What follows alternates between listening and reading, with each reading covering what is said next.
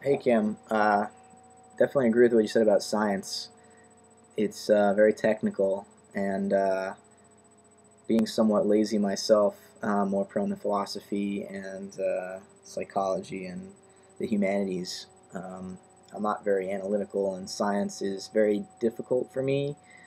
Not so much because I can't understand it, but because it requires a lot of focused attention on one specific field.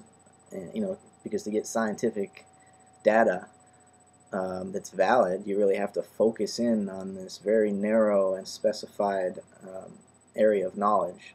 And I'm more of a forest guy than a tree guy, so it's hard for me to get into the details of science. But yeah, science in general is awesome.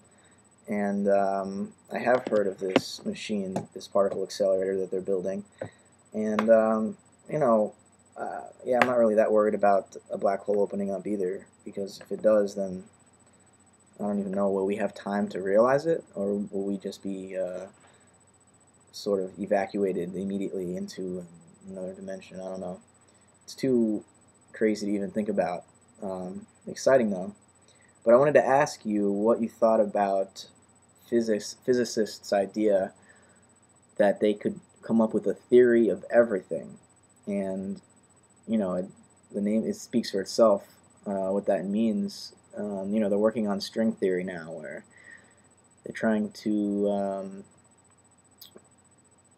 in a sense, reduce physical reality to these basic components, which are vibrating strings. And the math and science behind it is very complicated, and I don't understand it. There's probably about a couple hundred people in the world that actually do understand it.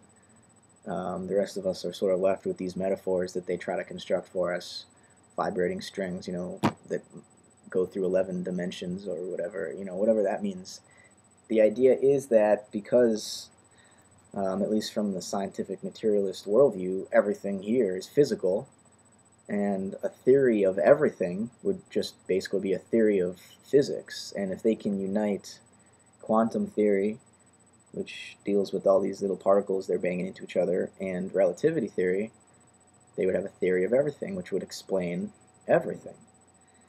But it leaves out most of the human experience, I would say, probably most of biology too. And so I'm wondering what you think about that idea and that goal that the physical sciences have sort of placed in front of themselves.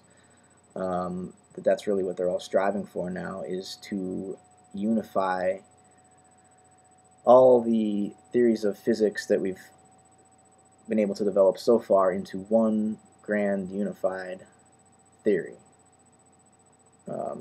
which in and of itself, I'm fine with. But the way that they call it the theory of everything makes it sound like they're also somehow explaining like consciousness, for instance, and all these other things we associate with humanity.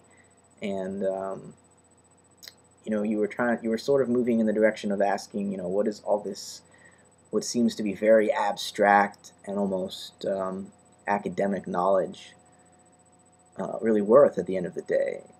We're naming all of these particles, which I think are really, it's all just, they're all mathematical constructs. An atom isn't like a little miniature ball that you could hold in your hand or anything. It's this construct that we assume exists in order to study the behavior of the actual world using these very sophisticated machines and particle accelerators and whatnot.